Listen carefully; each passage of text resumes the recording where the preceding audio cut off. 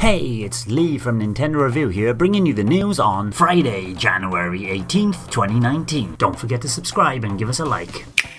Persona Q New Cinema Labyrinth has been out in Japan for quite some time on the 3DS, but now it's been rated in Australia, and this hints at a release in the West.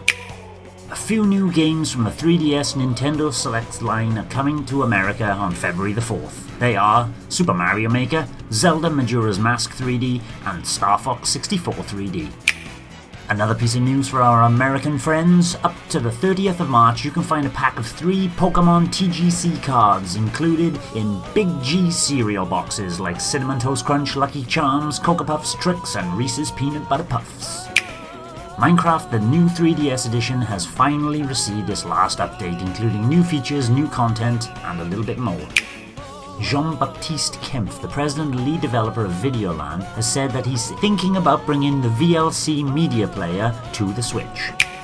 Sega has announced the final set of playable characters for Team Sonic Racing, and it's Team Eggman featuring Eggman, Metal Sonic, and Zavok.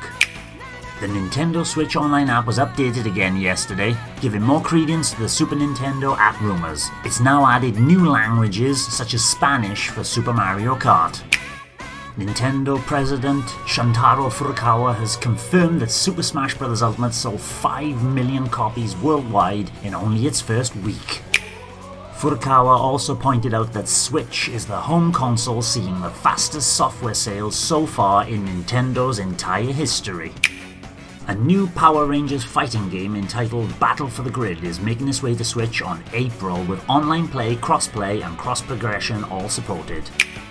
At the Mortal Kombat 11 reveal event, it was shown that new time-manipulating character Jiras will be joining, Ronda Rousey will be voicing Sonya Blade, and that on January 30th a Combat Cast stream is planned where you'll be hearing about the Combat Pack and DLC characters. And lastly today, from an unofficial Kirby's art book comes a surprise. Have a look inside the X-ray of a Kirby skeleton. Thanks for watching, and don't forget to subscribe and give us a like if you've enjoyed our content. You can also check out our other great content on Twitter, Facebook, Instagram, Discord, YouTube, the Nintendo Review podcast, from all good podcast providers including iTunes, Google Play, Stitcher, SoundCloud, and TuneIn, and our website nintendoreview.co.uk.